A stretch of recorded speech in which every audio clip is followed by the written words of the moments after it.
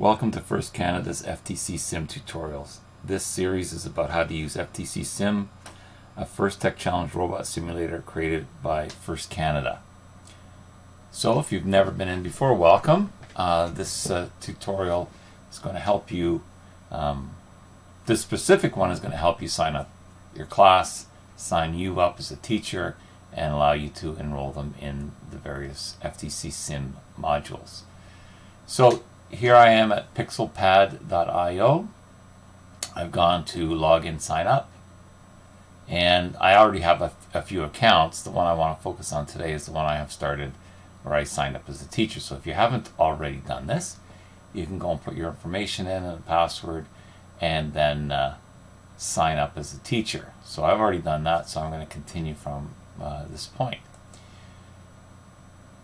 The one difference that you'll likely notice as soon as you go in, if you've already been in before, the one we focus on is FTC Sim, but now it has this new choice called My School, and that's where we want to go and focus.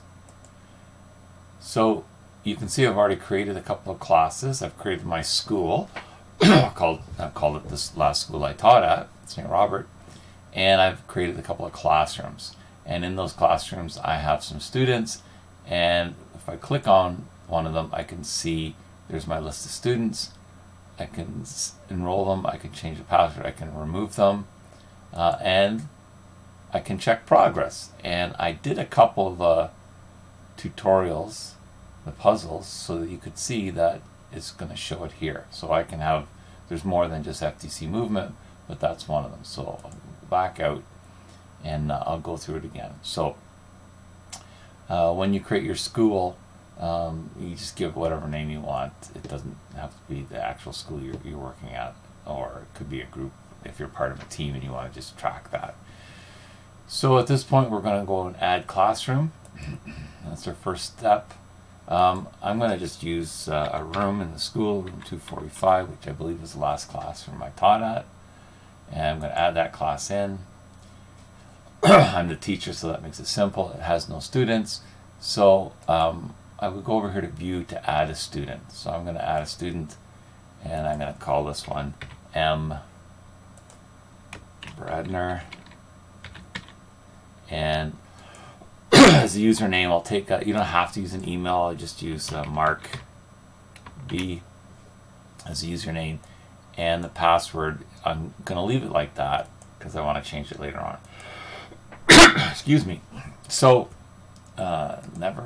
So I'm going to, can do a couple of things. One of the things I can do is I can enroll Mark in some of these things that we're going to do. So I'm going to enroll him to FTC movement, enroll that user, and then if I want, I can change the password. So I'm just going to put it in right now. So MARK, and I'll just put down 2021, just because it's a standard one I tend to use. But anyways, you can, I know that some schools I've seen, they use the exact same password when they set this up for the student. Anyways, so now if we want to check, we can see that there's that FTC movement one set up, and when he does the puzzles, the progress will show here that he's completed a puzzle out of 10. So it'll say 1 or 2 or 3 or 4.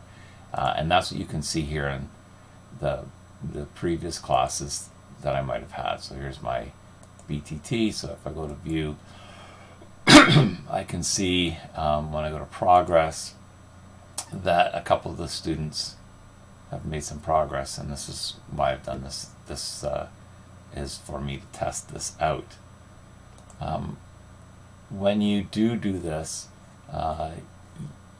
you may notice some changes, because I've actually redone this video a second time, because just this past week the progress aspect was added in. So now that we have the progress, we can see how many of the students have completed.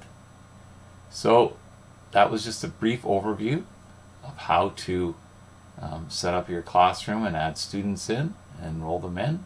Hopefully that's been helpful. If you do have any questions, you are more than welcome to contact me at paul.keenan@gmail.com or at pkeenan@firstinspires.org. And I hope you enjoy the FTC Sim.